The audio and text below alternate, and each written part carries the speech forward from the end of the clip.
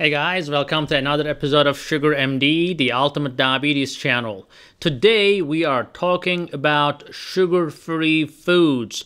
Are they really sugar-free? Can you trust them? What do you need to look for? We're going to talk all about that today.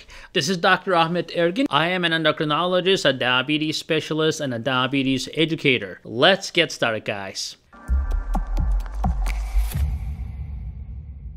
Before we jump into this, guys, remember to give a thumbs up, remember to give a like to this video, and share if you like it. We will really like that too. Okay, so let's get started. Now, basically, sugar-free can be a scam, just like any other thing. You have to know what you're looking for.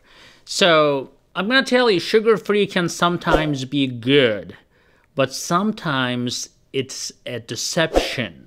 So here's how they do it. So when you look at the nutrition label, I hope you already know by now, if you have watched our previous videos, which is already almost 150 or more right now. But if you didn't know already, I'll explain to you briefly that the label, the product label, the nutrition label that you're looking at, you have to look for total carbohydrates. Why? As we discuss in my Ultimate Diabetes book in detail, we talk about total carbohydrates and how they get converted into sugar. So those sugars are, the carbohydrates turn into sugar, the glucose, and the glucose is absorbed in your intestines. So pretty much every carbohydrate goes and becomes sugar, minus the fibers. So you also have to look for a fiber content. At least look for 3 to 4 grams of fiber in anything you buy to make sure these fibers somewhat offset the effect of carbohydrates and slow the absorption of the carbohydrates. So you may see a label that says sugar-free or sugar less than 0 grams, but you may have up to 50 grams of carbohydrates per serving.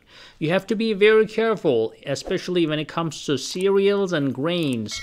There are a lot of diabetics out there who will tell me that they are eating sugar-free cereal and they don't understand why their blood sugar is going up to 300 after they eat that.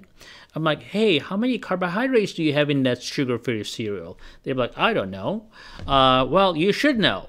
You should know how much total carbohydrates you're getting from that, because that, again, gets converted to the sugar, like we talked. Another thing that you have to really pay attention is that they replace a lot of sugar with sugar alcohols.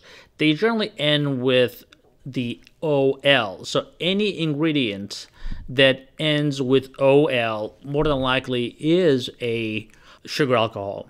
Now, sugar alcohols are not necessarily carbohydrate free either, so they actually can increase your blood sugar, but also they are hard to digest, so you may have a lot of indigestion after eating those goodies that taste good when you're eating, but then a couple hours later you may find yourself in the bathroom screaming.